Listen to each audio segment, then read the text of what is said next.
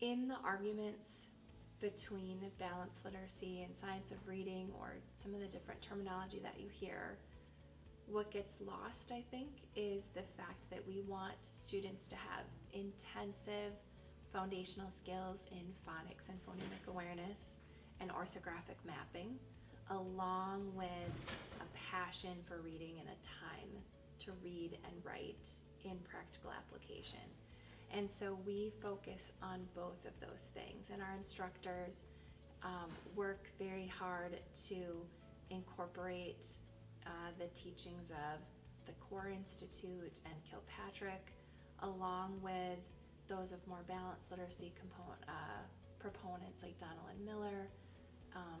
to talk about how those pieces interact. We want students who are able to do the act of reading without barriers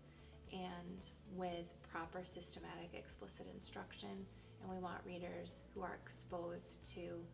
interesting texts and fall in love with reading and with writing.